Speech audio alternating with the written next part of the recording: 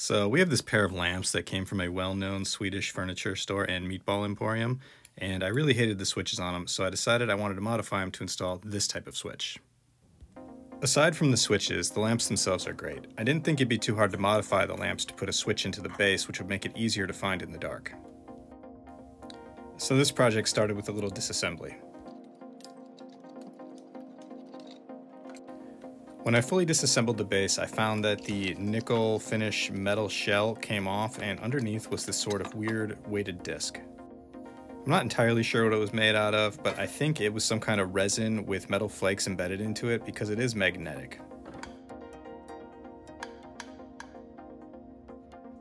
The original configuration had the lamp cord coming out of the neck, and I had to have it going down into the base so I'd be able to wire the switch there.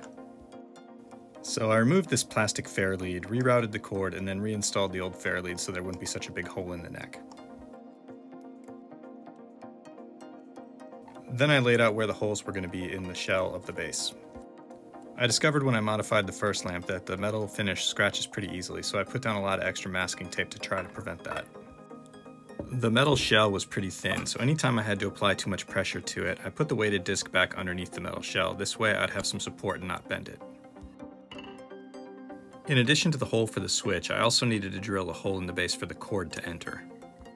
I needed to drill holes through the outer shell and the inner disc, so I partially reassembled it so they would stay oriented properly. I put the pilot holes all the way through the outer shell and then partially into the inner disc so I would know exactly where to drill the bigger holes later.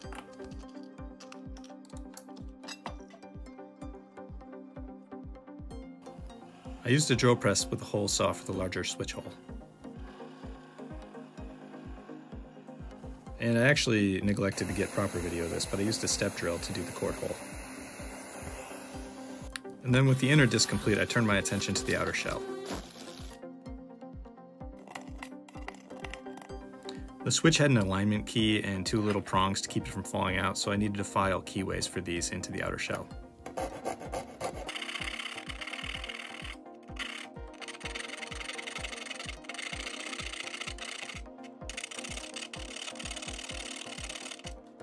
The hole for the cord also needed to be widened to make room for a little plastic bushing that I 3D printed.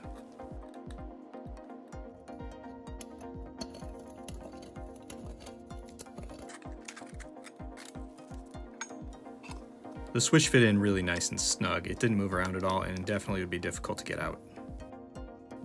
I used some Starbond thick with accelerator to glue in the plastic grommet.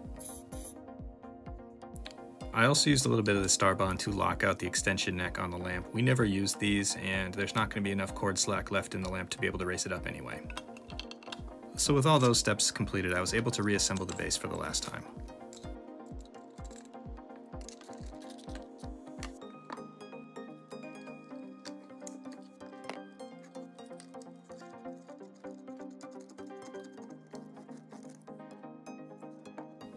After feeding the plug wire in through the plastic grommet, I put a knot in it so it wouldn't be able to be pulled out.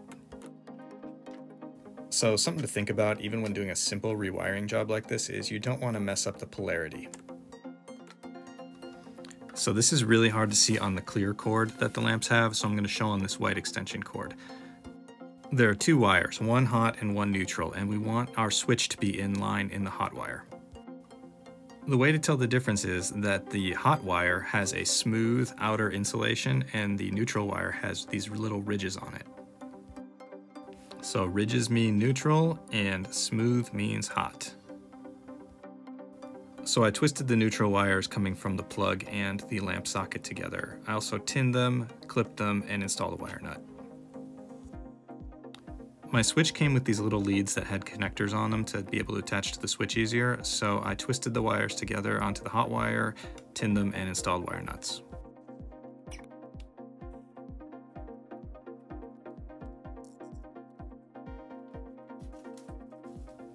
I also used some zip ties to hold the wires together so they couldn't be pulled apart. On top of wire nuts and solder, this was definitely overkill, but I did it anyway.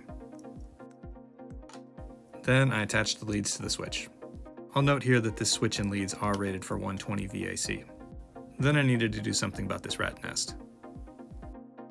I designed a blanking cover in Shaper 3D on an iPad and then 3D printed it using a KeyD X Plus. I threw on a few more zip ties just to keep everything tidy while I glued on the blanking cover. I used some hot glue to secure the wire blanking cover. With this cover, everything became neat and tidy and the wires would never get snagged or chafe on anything. And then the moment of truth.